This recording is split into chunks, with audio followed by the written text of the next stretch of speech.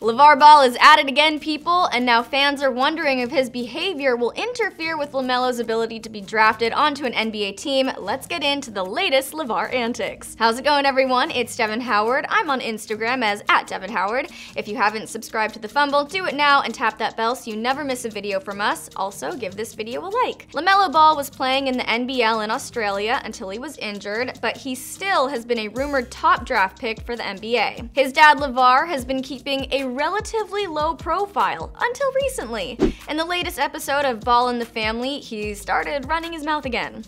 Apparently, while LaMelo was in Australia, Big Baller Brand's new manager, Chris Rivers, told LaVar that talking so much and inserting himself so deeply into his son's careers was only hurting them. He advised the passionate dad to tone things down a bit, and in the show, it seemed like LaVar was willing to take on a less involved approach. LaMelo's manager, Jermaine Jackson, also echoed a similar sentiment. Apparently, the NBL wanted to make sure LaVar kept a low profile, especially since an NBA scout wondered how LaVar would act if LaMelo was the #1 pick but only played 12 minutes in a game. The scout was obviously concerned LaVar would make a big scene and talk to the press about it, which LaVar confirmed in his conversation with Jermaine.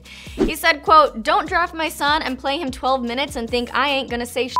He also said that he has no problem doing exactly what he did last year, i.e. the LaVar Lakers-Walton showdown, should LaMelo not get the playing time LaVar wants him to have. Look, I know I can be hard on LaVar at times. I know he just has his son's best interests in mind, and he wants them to be successful. Any good parent would want that.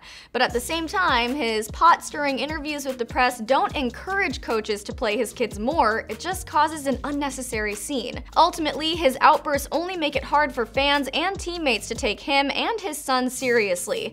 It's just sad that he might start off LaMelo's career with pointless drama. A producer of the show asked LaVar if he thinks the scout's concerns were valid, and he said, quote, "No, the confidence that I have in my kids is the confidence that I have in them. People have their own opinion of me on the outside because my confidence is too high for them."